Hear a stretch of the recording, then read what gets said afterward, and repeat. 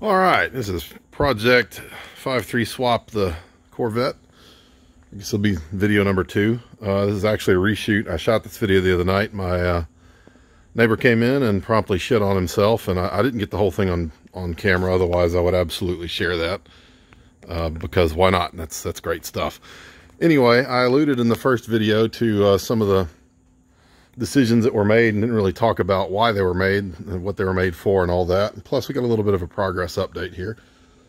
One of the things I touched on in the first video was I wasn't sure if the clutch that we got would fit the bell housing for the T10, and after checking that out, it turns out it would not. So we ended up with a Lakewood bell housing. Because it has some bolts on the side, figured it'd probably be a little bit quicker and easier to fabricate a bracket for the clutch slave cylinder there. Maybe I'm wrong. It's not significantly more expensive than the 621 big block Chevy bell housing, which is pretty much what it is, with some additional features. Maybe, I don't know. Maybe there's no additional features except for the 2 bolt holes in the boss on the side. But you can see pretty dramatic difference there, along with the dirty shoe. Haven't test fit that yet, but it was close before, so that should be pretty good. I did finally get our oil pan in. I got the cam in. I got the new lifters and the trays in. That's all wrapped up right now. I'm not going to uncover that. Unfortunately, the truck windage tray did not fit with the eBay oil pan, but other than that, the oil pan looks pretty nice, so we're just going to let it ride. Cleaned up the cylinder heads earlier, nothing special. Hit them with some Alumabrite, the pressure washer, got most of the carbon out of the ports, but that wasn't really the goal of the exercise. That actually turned out real nice. They look really good for the 15 minutes worth of work or whatever that I put into them. The valley cover and the valve covers, not quite as good. The pressure washer wanted to blow them down the driveway rather than excuse me, rather than clean them off, so they didn't get quite as done. Okay, so decisions for this project. One of the stated goals of this project by the owner, which is not me, is that he wanted something that would be fairly reliable, that he could count on, that he wouldn't have to work on the side of the road. So that drove some of the choices that we made. We got new accessories rather than going to the junkyard and getting secondhand stuff. Not that there's anything wrong with that. I've done it before. I'll probably do it again in the future. But you know, it's nice to have a warranty. It's nice to have new stuff, and hopefully it's not bad out of the box, because I've had that problem too. We did not go with a stock ECU. We went with a Holley Terminator.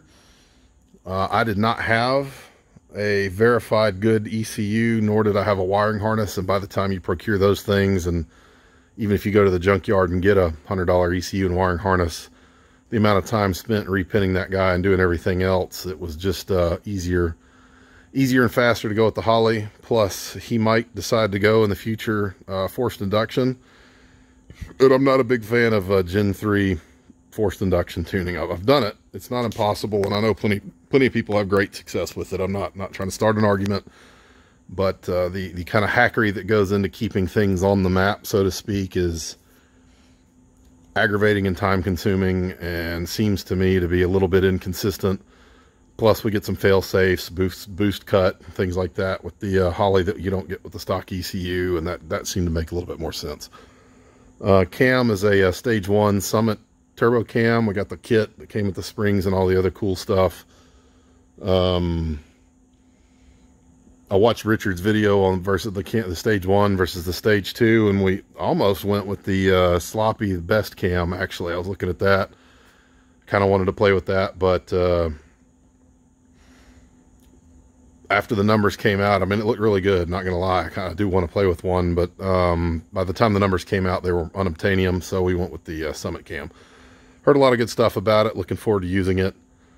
I think it should work out all right. The Stage 1 made a little bit more low end and didn't seem to give up much up top. Not that that's a big deal with the LS1 intake that we've got right now. It's not going to do anything out the top hardly anyway. So that'll be cool. That'll probably be one of the first upgrades for power going forward if it's a problem. Other than that, we got ZL1 exhaust manifolds off of a LT series ZL1. They're pretty nice little piece. Ports are obviously way bigger than what you'll find on the cathedral port head. Nice, you know, semi-fabricated. Looks like a tri-Y setup, so that's kind of cool. 2.5 inch flange. Well, there's no flange on it. 2.5 inch outlet there. We're going to weld some I'll weld some V-bands on it to attach to the rest of the exhaust when that time comes. That, I think, brings everything up to date. This weekend should be a good work weekend. Hopefully we'll have the engine fully assembled. That'll allow me to clean off the nuts and bolts and miscellaneous things over here. And then I think we're going to take a quick look at the transmission, specifically the overdrive. The oil that came out of that did not look like transmission fluid. It looked like hell. Didn't smell like transmission fluid. It almost looked like gear oil. So hopefully that's not burn up. If it is, we're going to have to address that. That'll put a little bit of a delay on this project, but not us starting it up. So there is that. Anyway, I think that's it. Stay tuned. Hopefully we'll have some better video and action video and some cooler looking stuff than, you know, random boxes, shit on the floor, and, you know, silver tape on the firewall there.